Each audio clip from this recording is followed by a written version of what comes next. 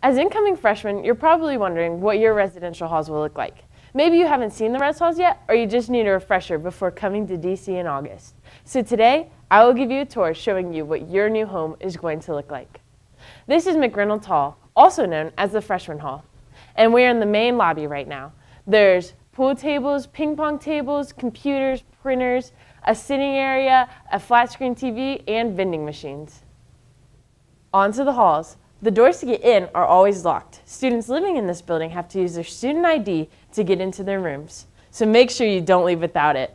Every night, security begins at 8 p.m. to monitor who goes in and out of the building. Also, there's 2 RAs on staff every night to make sure it's all good. For extra security, the doors in the back, front, and side lock at midnight, and so you have to come in the front using your ID to get in.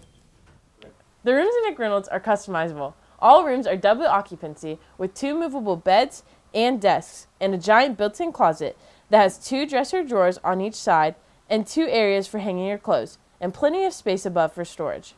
Beds can also bunk or move around to create more space. Some students bring chairs or small fridges and microwaves. McReynolds also has a kitchen on the first floor, which includes a stove, a microwave, table, and chairs. McReynolds also has recently updated washers and dryers, which are free to use. While we're talking about cleaning, DC also has a recycling program, which provides you a bag and picks up your recyclables weekly. That's all the time I have for you today. If you have any more questions, check out defiance.edu and click on that Res Life tab. Or you can call any admissions counselor. They're always here to help.